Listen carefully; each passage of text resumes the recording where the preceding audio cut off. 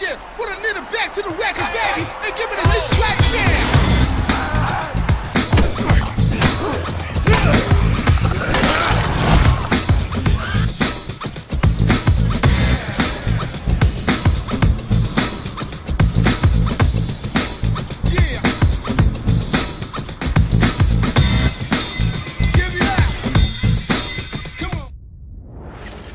What is up, guys? So I thought I'd do a video today talking about a game that was recently revealed 1 or 2 weeks ago now, a game called Hatred. Now, you may have heard a lot on the internet about this because it's caused a lot of controversy because of what the game is and what we see in this trailer. So I thought I'd get my thoughts out there and let you know what I'm thinking about this game. But basically, if you haven't seen it, literally all we see in this trailer is a really sort of dark, menacing, gothic type guy, kind of describing his hatred for life itself and people and everything he's surrounded by, and how his ultimate goal is to just cause mass genocide and kill everyone he sees. And then that cutscene kind of switches up into gameplay, and literally the gameplay is slaying every human you could possibly see in the most violent way, using all sorts of different types of weapons, explosions, everything. All these humans are just running for their lives, begging for mercy, and you're just like point blank headshots. It looks insane, it looks crazy, and for them to have actually spent money and time making a game which is going to be so controversial, I believe is too much of a risk, and I don't know if that risk is going to pay off. I can either see this game being banned, or well, either being banned, not coming out, or just being drastically changed, so it's not going to be that type of game by the time we see it release, which is about midway through next year, I do believe. But for me personally, I don't agree with it. I don't think the game should be coming out, and that's not because I'm all into this kind of image that, oh, children playing this game are going to become mass murderers. Obviously, letting young kids play this game isn't going to help with them. That isn't going to kind of influence them in a good way at all.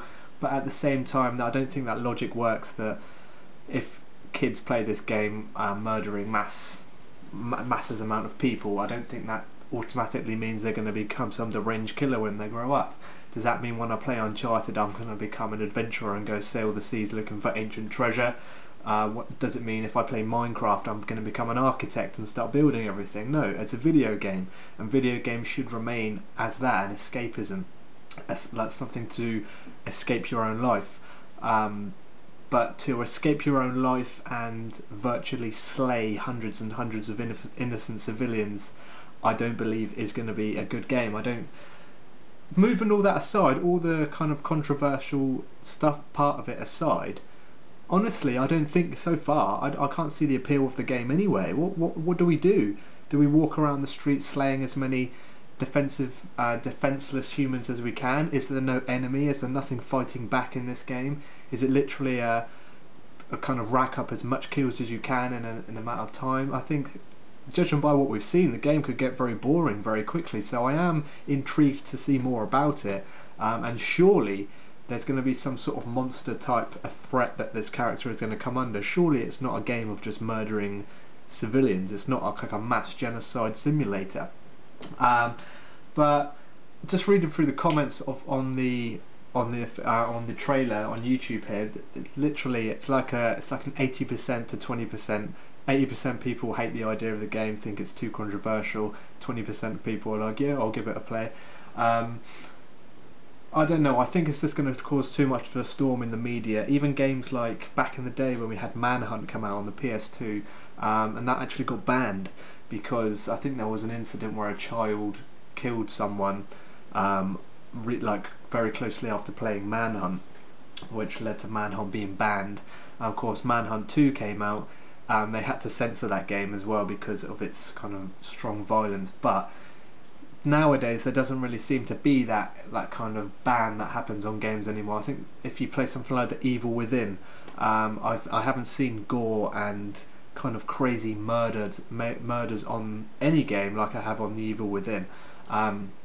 And also don't forget GTA. I know people are saying, well, you kill people innocently on Grand Theft Auto, why does that make a difference on this game? No, in Grand Theft Auto there's a storyline and you don't have to kill these innocent civilians.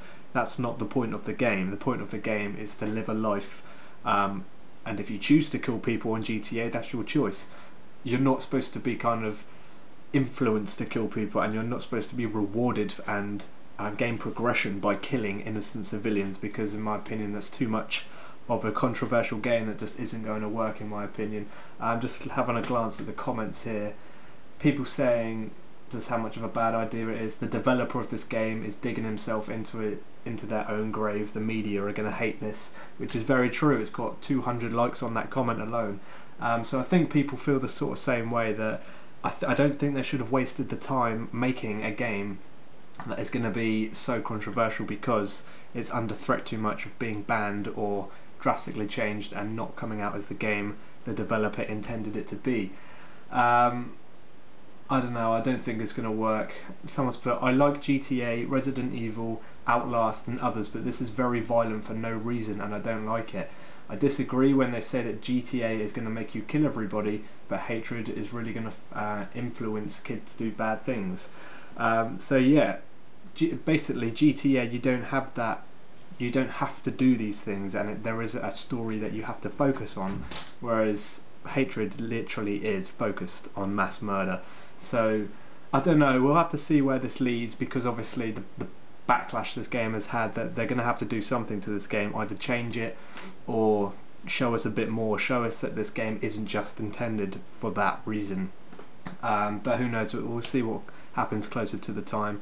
Let me know your thoughts on this game down below. I'm really interested to see what people are thinking about this. And yeah, so that's about it for this video, guys. So thanks for checking my video out, and yeah, thanks for sticking by, and another video will be up very soon. So I'll see you then. Thanks for watching.